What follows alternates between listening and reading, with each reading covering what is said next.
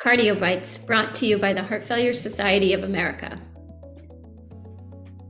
What do we know about the genetics of amyloidosis?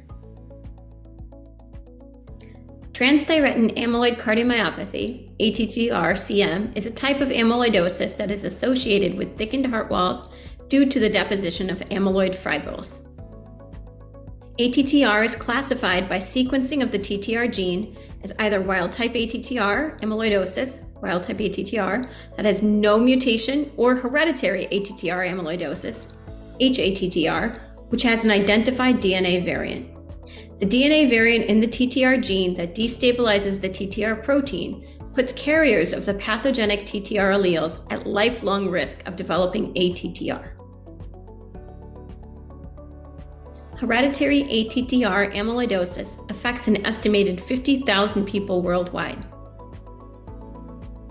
While anyone may be at risk for hereditary ATTR, it is more common among individuals of African, Brazilian, French, Irish, Japanese, Portuguese, and Swedish descent.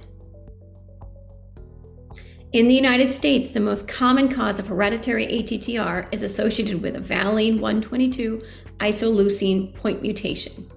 The variant is passed from generation to generation in an autosomal dominant fashion. In summary, recognizing the distinct types of hereditary and wild-type amyloidosis will allow you to effectively screen for DNA variants of the transthyretin protein and effectively involve genetic counselors to ensure proper testing and education of patients and family members.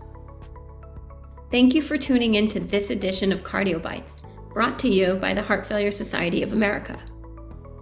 Support for this program was provided by an independent grant from Alnylam Pharmaceuticals. I'm Natasha Sarswat. I'm an advanced heart failure and transplant cardiologist at the University of Chicago and director of our cardiac amyloidosis program. In the next module, we will discuss how to diagnose amyloidosis. Please take our survey. Check the link in the description to complete an evaluation of this program. Your comments will help us develop future programs.